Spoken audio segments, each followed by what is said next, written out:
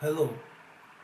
After a lot of people asking how to put your name on the Mac OS X menu bar, just like here, I decided to show it to you and actually it's very simple.